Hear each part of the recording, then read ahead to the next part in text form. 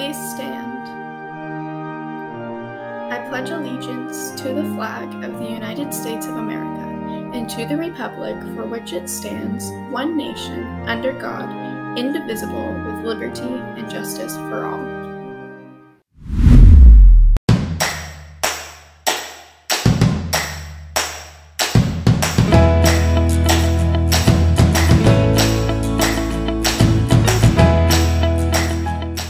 Hi Pasture, I'm Sophie. And I'm Ian. Here are your announcements for March 24th, 2022. The lunch specials for today are chicken with waffles or a sun butter sandwich. Do you want to be an AVID next year? Make sure you fill out your application. It is in your History Google Classroom. Applications are due April 22nd.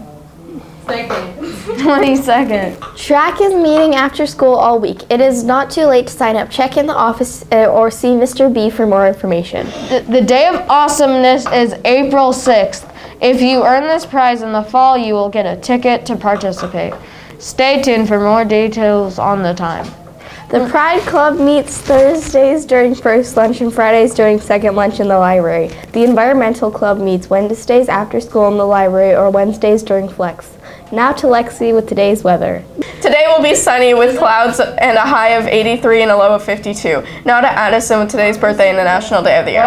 Happy birthday today to Trent L., Nikki M., and Mackenzie M. Today is National Chocolate Covered Raisin Day. It is a fruit and a dessert. Enjoy. Thanks, Pasture, and remember your paws. Grr.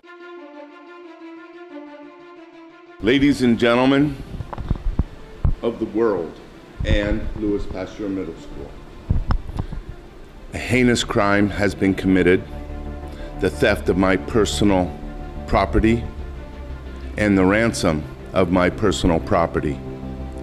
Of course, it's extremely valuable because anything with my picture on it is, everybody in the world would want something like that.